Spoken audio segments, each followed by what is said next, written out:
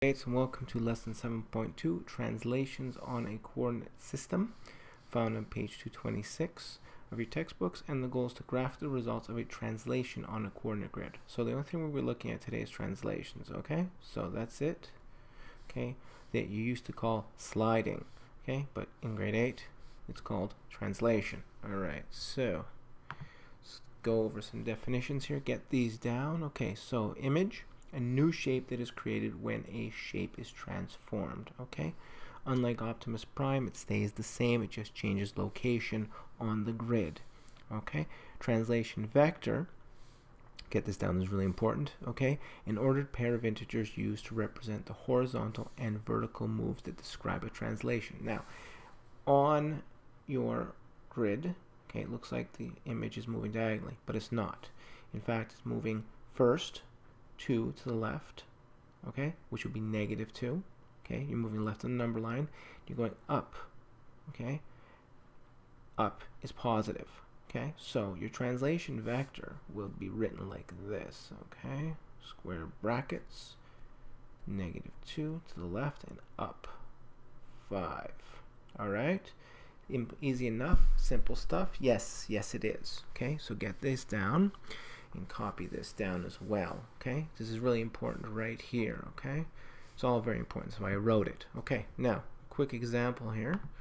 All right, so slide, or as it's called now, forever and always, will be called translation. All right, so now vertices of an image are often labeled using the same letters as the original shape, but with small marks that read prime. Here's your small mark. Okay, so this is prime. So here's A prime. These are all the same distance from one another, okay? But this moves 6 units to the right, okay?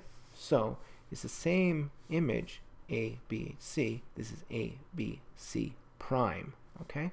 Now, if it's moving 6 to the right, positive. So from -4 to +2, okay? So your translation vector is 6. That's it. It doesn't move up, doesn't move down, it just moves to the right 6 units. Okay? Pretty simple. Alright? Now get this down and try this is in your, actually no, it's not in your book. Copy this down, take screen capture, whatever you need to do. Okay? So we will be reviewing this, so don't worry too much about it. But get all of this down. Alright? Now, last one. Okay, so this example, translation moves the figure 7 units to the left and then 3 units down. Okay, so there's A prime, same shape.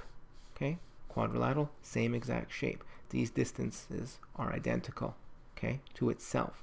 But how did it move? It moved 7 units to the left and 3 units down. Now, this unit, okay, sorry, this shape here, okay, A is equal, okay, A is, okay, x2,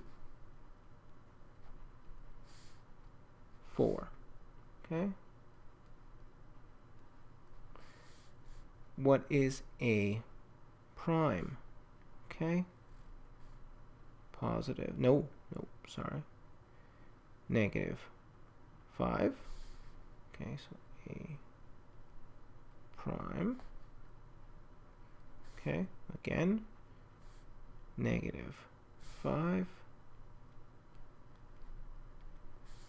What's the y-axis? +1. Okay, so there you have it. Now, translation vector. Now, you're going to fill all these in. This is what I'm expecting of you tomorrow. So, fill the rest in. So, get all the coordinates for this, get all the coordinates for this, and make sure they work with the translation vector, which in this case, it's 7 units to the left. So, left is negative. Okay? Negative. We're going this way on the number line. Left, negative. And down, also negative. Okay? Notice when you go down, it's negative. So, translation vector in this case, okay, will be, I'll write this in another color, as a translation vector, will be square brackets, remember, Okay. 7 units to the left, so negative 7. Okay, 3 units down, negative 3. There you go. All right. So what you need to get done for class. Okay. Complete this. A, B, C, and D. That's for you. Okay. And B. Oh, should only be 1. That's double prime. Alright, that should only be 1. Oh, that was a big eraser. Okay, so. Okay, so A prime. Okay, and your bracket. Okay, so complete this. Okay, match it up with your translation vector. It should work. Okay, and we're good to go. Okay, so that's all for now. Hope you enjoyed it. I know you did. See you next day. All right, thanks. Bye.